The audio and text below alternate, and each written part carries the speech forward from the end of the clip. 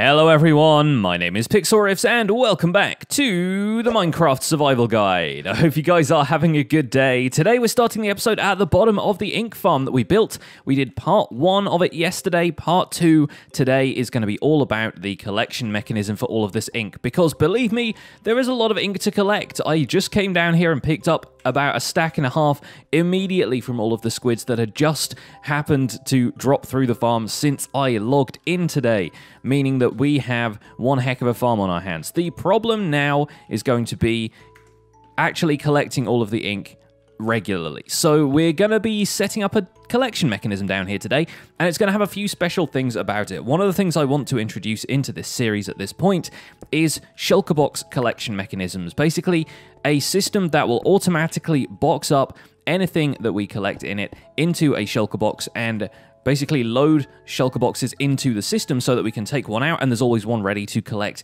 new items. That's the idea. So today we're going to do a lot of digging, first of all, because I want these squid to take full damage. I'm pretty sure they can take full damage, and this is something I'm going to confirm when we actually have them drop through to a kill floor further down here. But we're at Y40 right now. I think we probably need to be at around Y20 for the squids to take full damage instantly. The main reason for that is just to clear them out of the world faster so that more squid have a chance to spawn further up in the farm. Otherwise, if they just hang around taking suffocation damage, we don't get the optimal rates because the squid just take a little while to die and it can't spawn new ones until the old ones are gone.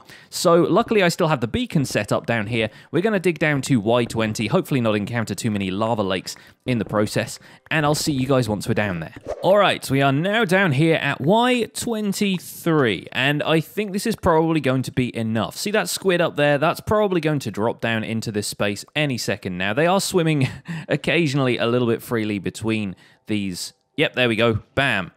Dead instantly. That's that's working out pretty well. One of the ways we could optimize this farm in the fullness of time is to actually take out some of the checkerboarding, to take out the interstitial water sources here and there, so that the squid, once they swim out of a water column, literally have nowhere else to go. I've also built this all a little bit like, I built some of the layers offset because I wasn't super careful with where I placed the fence gates, and so sometimes when they drop down, they actually drop onto another water source, and then they can swim a little bit in that. But still, we're getting tons of ink, so while this farm is not completely optimized, I imagine a few people might want to rebuild it differently for more efficient rates, it is still getting me tons of ink. Like I've got like 2 stacks of ink just waiting on the floor here to be picked up. So anyway, we've now reached the point at which we've dug down far enough that even if a squid drops from the lowest level of this, it's still going to die instantly from full damage, see? So this is where we need to start preparing our kill floor. So there are a couple of different ways we can do this, and I wanted initially to make this entire floor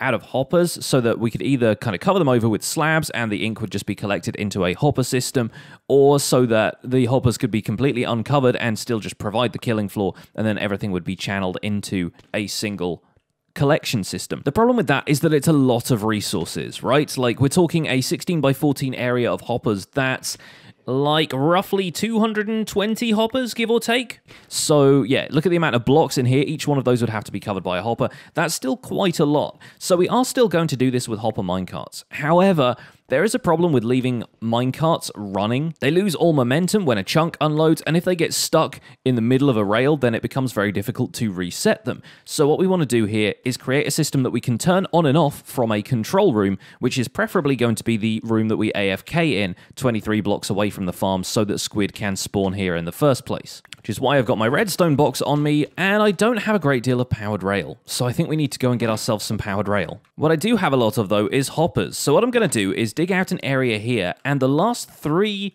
sections, the last 3 blocks that the rail is going to end up on are going to be hoppers, and so those will drain the stuff out of the hopper minecarts as the minecarts travel over. So the minecarts don't need to stop a whole bunch. They will only need to stop when we turn the system off. So what we're going to do is dig out, I guess, yeah, a 3 wide section. We're going to have them all channel into a hopper roughly here in the center, and then connect the hoppers on either side so that they all feed into the same system. So ultimately, these hoppers here are going to be delivering the ink constantly. We're probably even going to get a little bit of ink in there now, yeah, because some of the squids are going to be falling directly onto this set of hoppers that we've set up. The idea is that if we shift click and place some powered rail like so, we can actually bring all the powered rail across the room and then have it come back across the hoppers like so. And then a hopper minecart will pick up any ink that lands on the floor over here. Given the size of this place, we're going to be running 14 hopper minecarts all at once, and I think that should work. It seems like a little bit of an overkill thing, but believe me, it's not. And oh gosh, placing the rails in here is going to be a nightmare. You know what? Just to avoid the weird rail placement thing, I'm actually going to have the storage system go over here, because that way, when I place the rails side by side, they're not just going to want to connect. I think I'll do it that way. For once, we'll use the east-west rule and we'll actually build the storage system that way around. So like I was saying, we're going to have hopper minecarts running on these powered rails across the room, across the entire room, so that they bounce off the opposite wall. We're going to be powering these rails from the middle of the room using redstone blocks, mainly because that allows us a decent transmission distance so that we will get redstone power to all of the rails in this, but also to keep the power sources away from the hoppers, just in case anything were to lock one of those hoppers. We wouldn't want that to prevent transfer of items. But that should be nice and simple. We'll just place a line of redstone blocks across the room here. Okay, I'm out of powered rail, at least the powered rail that I had in my redstone shulker box, so let's go get some powered rail. Alright, I'm back and with enough powered rails to hopefully do the job. If you guys ever want powered rails, if you ever want gold in general and you don't have a gold farm yet, just go to a mesa. Gosh, there's a lot of gold there. I really understated in the first video I did about mesas quite how much gold there is in them there hills. So I think we should be able to lay out the rest of this powered rail. Basically, all I want to do is set up a long line of powered rail, have one rail that isn't powered, and then a rail beyond that that is powered that we can switch on and off, allowing us to manually control when the minecarts are going. The difference between this and the slime farm, which is the last time we made a powered rail collection system for a kill floor this large, is that the slime farm operates regardless of how far you are away from it. I mean, the slime farm operates if you're within 128 blocks of it. The squid farm won't do that. The squid farm will only work, really, if you're between 23 and 32 blocks away from the farm. As such, it doesn't really make sense to leave the minecarts running constantly the way it does with the slime farm, because the slime farm just collects stuff passively in the background while I'm doing other things in that area. The squid farm is going to be a very specific destination for us, and to that end, it just makes sense to have things a little bit more controlled. And it looks like I'm actually about half a stack of powered rail short, give or take. So yeah, I guess back to the mesa then. So I finally got enough powered rail together to set up this entire kill floor. And like I said, we've got a row of powered rail at the back here that is currently unpowered. Thankfully, the transmission distance of this redstone block actually ends here. So we could make all of this powered rail if we want to and just have it be powered by the circuit we're setting up over here. But I figured just throw in some regular rail as well to save on the powered stuff, because I've basically run out. Like, I have 3 gold left to my name and 6 powered rails left. What we've got here is a simple circuit that we can set up above the powered rails there, and all we need to do is power this redstone dust using a lever that's going to come from somewhere else. It's not going to be right here in the end, but all we need to do is flick that on. It powers all of the rails underneath there, allowing the minecarts to travel back and forth and collect the ink. And we're going to drop off the ink in these hoppers little by little every time they go past, and hopefully that shouldn't back up the system. We could even drop in a couple more hoppers here if we wanted to, but this thing does produce quite a lot of ink, so there's every chance that we will have a lot of ink to drop off. Of course, once the circuit is switched off, the minecarts will all return to this rest position, and then everything will be hunky-dory. We don't have to worry too much about them getting stuck in the middle of the rails here when we're away from the ink farm. The next step is going to be to set up the slabs above these rails for the killing floor and to put all the minecarts in position. So for that, I brought down a bunch of stone slabs, although we have a ton of stone from digging this out anyway, so bringing that wasn't entirely necessary. Okay, that's all of the hopper minecarts in place. All we need to do is pull the lever and send the fleet off to collect all of that ink. And that is enough ink to power all the printers you could ever want. But look at that, it's all filtering through into the hoppers now, and in fact, I've actually thrown a bunch of the ink that I've collected manually into there, so this system is probably backing up just a little bit here. For our next trick, we're going to channel those 2 output hoppers down into a water stream that's going to sit around here somewhere, and that's going to bring all of the drops to us in whatever little AFK room we set up down here. Now, chances are we're going to want to AFK somewhere around the middle range of that farm, so stuff can spawn from the top as well as from the bottom. So it's not going to be too difficult to set up, but we need to work out roughly where our AFK room is going to be, somewhere around the middle of there, and then we can use water streams and bubble columns to transfer the ink up to that holding area, and a couple of repeaters linked to this line of redstone, we'll be able to control the minecarts remotely from there. And then we basically just have to kind of trust that the whole thing works, because it won't be all that visible down here. So with the rails in place and the minecarts all set up, the last thing to do is just to finally slab off this entire floor, making sure that we place this exactly the block above the powered rail so that the minecarts can still drag items through this floor of slabs. And now this entire floor is covered with slabs, but when we pull the lever, the minecarts should run under there and collect all of the ink immediately from underneath there. Fantastic. And that should now all be filtering down into this system. And yep, as we can see, we've got several stacks in there already. Good stuff. Now here's a simple comparator dropper circuit that is a little bit similar to the one I've shown you in the past with pistons and observers, except instead of creating a clock using the observers, we just create a clock using a simple redstone circuit. It's a little bit less compact, but ultimately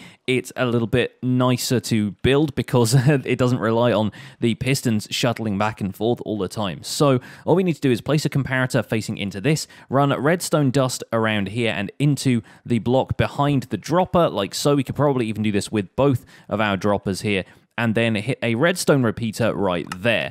And that's just going to pulse both of these droppers at once, and any contents they happen to have, specifically this dropper, it will use this dropper's contents as an example, is just going to push them straight into the water streams. Typically, both of these will have ink at once, so we don't need to worry too much about which one has the most. But I'm going to leave that for now because we haven't set up the water streams yet, but all I'll need to do is drop in a repeater into that circuit, and then the entire thing will run whenever there is ink in the system. Now for our collection mechanism, we need to go across here, and I have just opened this out into a massive ravine, so we can probably just cover this over with all of the materials we have from digging this place out. And now that we have some water streams set up in here, we need to tackle the problem of water streams only being able to travel a certain distance, because we want our drops to be collected at least 16 to 24 blocks away from the body of the actual farm.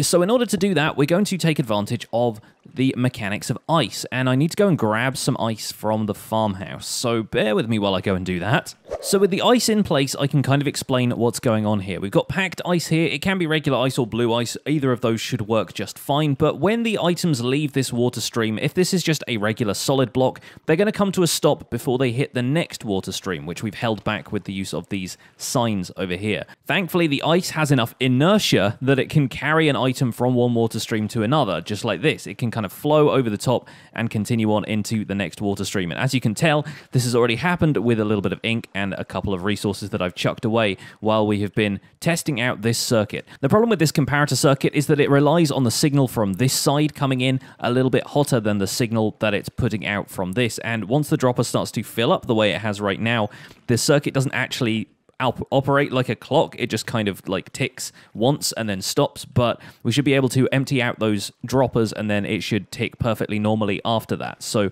shouldn't have a problem with that. Now, the next thing to do is really going to be to figure out where exactly our AFK room is going to be, because it's probably going to be directly above here, but there's a cave here and we need to sort out the height for it and everything. So I'm going to do a little bit of testing for that off camera, just going to dig out a nice little area where we can stand an AFK, and then we'll figure out how to get the drops up there.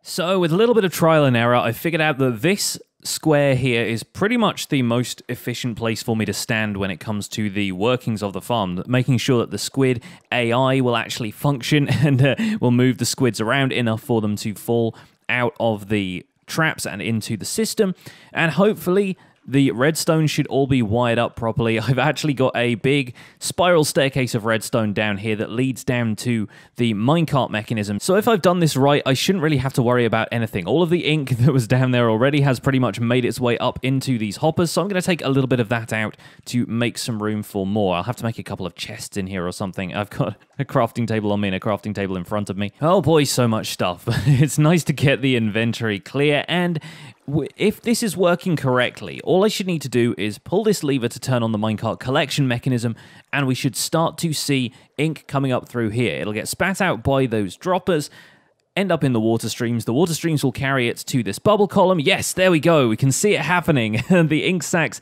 are flowing through and should end up here in the hoppers collecting. Fantastic. So that's the collection mechanism set up. Aside from the storage output here. Let's take a look at this shulker box loading system, shall we? I think this is probably going to be a good area to set it up. I've widened it all out. We have these 2 collection hoppers, which I think I'm actually going to narrow down to a single hopper when it gets input into the shulker box. And the shulker box is going to be placed here, so we'll bring both of these chains of hoppers down like so, and then this one is actually going to feed into the one next to it, and that one is going to be the one that feeds items into the shulker box. It's going to be stationed around here.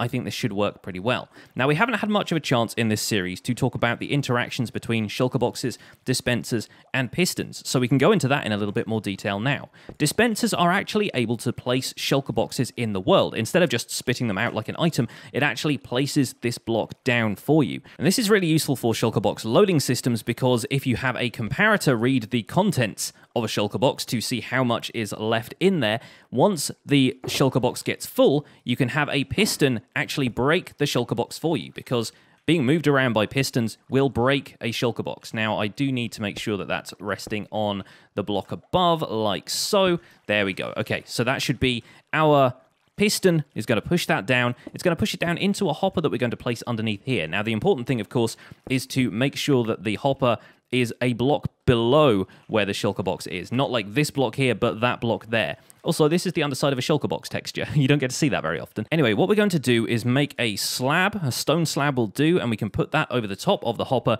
just to disguise the fact that the hopper is there. But the reason for that is because if we placed a hopper directly underneath the shulker box, that would probably start pulling items out of the shulker box, and that's not something we want. There might be a more sophisticated way of doing this by locking the hopper in the first place until the shulker box is full, but I don't want to mess around with that stuff too much right now. Now I'm going to dig up behind that so we can place the hopper, and I need to put a chest at the front here. I feel like we'll probably just pop a chest down there, and maybe we'll move the AFK platform down a little bit just so that, yeah, so it's nice and even level with this chest. It shouldn't affect where we're sat in the farm at all, so we can probably pull the floor down a little bit here as well. I'm also going to change this to be something other than ice because I was sliding around on that a whole bunch. Okay, so we're going to have a hopper facing into this chest. A double chest is a little bit optimistic, isn't it? I don't think we'll need that many. How about just a single chest will do for the time being? And then we'll place a hopper facing into the back of that, like so. And now, when the shulker box is broken by the piston, it's going to end up going into the hopper through that slab, and it will get picked up by the chest in there. And we'll be able to collect all of the full shulker boxes of ink in this chest here for easy collection and transport to other places. Now, in order to have the piston activate when the shulker box gets full, we have to rely on some behavior of comparators. One of the things comparators can do, one of the things they are known for, is comparing redstone signals, and it can compare a signal that's input on either side to the signal that it's receiving from a full container over here. And if the two do not match up, if it's got a full signal coming in there, then the comparator actually turns off. And it's only when this box becomes full of items, the comparator will find out that the signal coming from there and the signal coming from there are equal, and the comparator will light up and it will send a redstone signal. From there, we can send that to the piston, allowing the piston to push the shulker box, breaking it, putting it into the hopper, and this whole system will work flawlessly. Now, to make sure the signal gets boosted and gets to the piston, we need to place a repeater there, which is going to actually power this block, allowing us to power some redstone dust that's going to run into that piston up there. So let me hop up here and place a couple more lines of redstone dust. That right there is going to power the piston. It would power thanks to this block, but we're going to add a block on top there, because the next thing we want this to do is come up and around and actually power this dispenser slightly afterwards, which is where the repeater comes in again, because we need to add a slight delay to this. The repeater is going to be taking the output signal from this block, delaying it by a couple of ticks, and then we're going to pass it back down to this dispenser down here. Now, we're going to need a little bit more room to do that, but I think that should be nice and straightforward. 2 redstone dust there, and we'll need another repeater to go here. I only have a comparator right now, and the comparator might actually do that with the signal, but I think if we just make ourselves a repeater real quick. We'll place a repeater there facing into the dispenser, and we're good to go. So now I have to make a bunch of shulker boxes, and we'll start filling them up with ink from the farm. And of course, because we're classy, we have to dye them black. So let's see, we can probably fill this up most of the way with the ink that I've already got here, and I should be able to give you guys a full demonstration of this shulker box loader. It's not the most elegant design in the world, but it works, and I think you'll probably be able to find some better designs for shulker box loaders if you look around a little bit. I may or may not be the least efficient redstoner in the world, but at least my stuff works. from time to time. I think it should be okay. Okay, so what I've now put into the machine is a shulker box that is mostly full of ink. It's got 31 ink left to go. I just kind of threw that into my own inventory, and once it starts receiving ink from this hopper, once it fills up, it's going to equal the redstone signal coming from this redstone block with a piece of dust on it. That's transmitting a full 15 redstone signal, and that's going to match with the comparator. The comparator will activate. It will activate for a split second, pushing this piston down here and moving the shulker box. Obviously, once the shulker box disappears, the comparator is no longer going to be transmitting the signal, so it will pulse really quickly. And with the delay on this repeater, that will give the dispenser time to fire once the piston has retracted, and it will dispense this empty shulker box in its place. So let's see this in action. I'm going to throw the ink into the hopper at the back here, and hopefully we should see the whole system work in just a couple of seconds' time. The piston will push it down, it'll get picked up by the hopper, and this whole thing should function.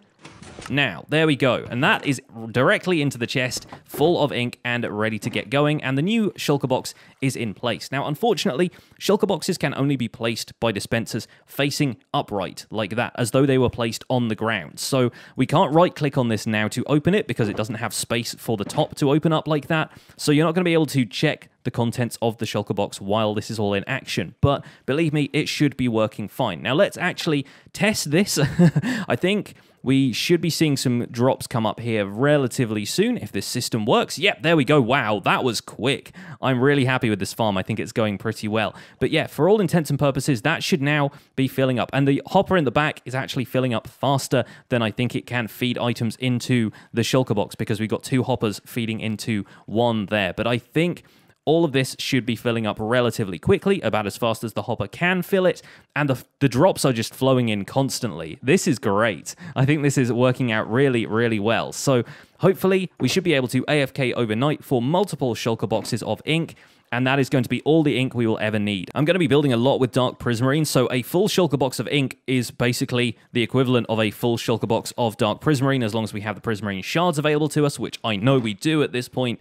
So I'm happy. I think that's going to be great. We're going to be able to dye as much stuff black as we want, including some more shulker boxes to go in the system here, because we obviously want it to be able to pump out as many ink sacs as it can. So yeah, I think I might go AFK overnight and see quite how many shulker boxes we can fill up here. If I can get 9 shulker boxes of ink sacs from this farm, I will be a happy man, and we will probably never need this whole farm again. But in the meantime, maybe I could do a little bit of tidying up around here as well. I could probably make this whole thing look a little bit more presentable in the meantime.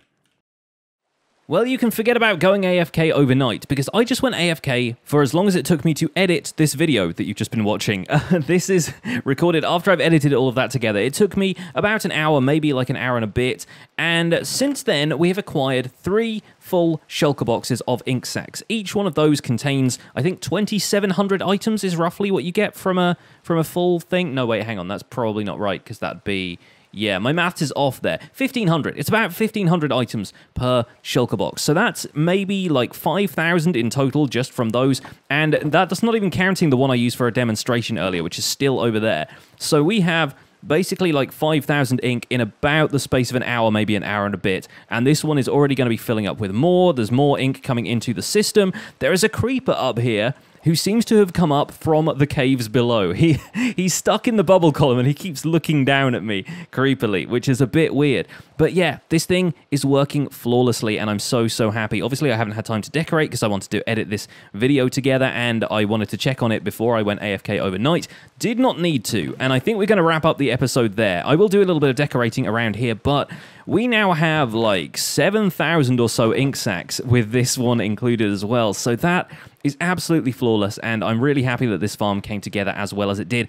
I hope you have enjoyed another 2-part episode on the channel, and please do let me know in the comments if you like this kind of format, because some of these farms are going to require a lot of work, and I don't want to just leave a farm for ages and then have to come back to it a few episodes later. I like doing these 2-part formats, so hopefully you guys do as well. Don't forget to leave a like on the episode if you enjoyed it, subscribe if you want to see more, and I will see you guys next time. Take care.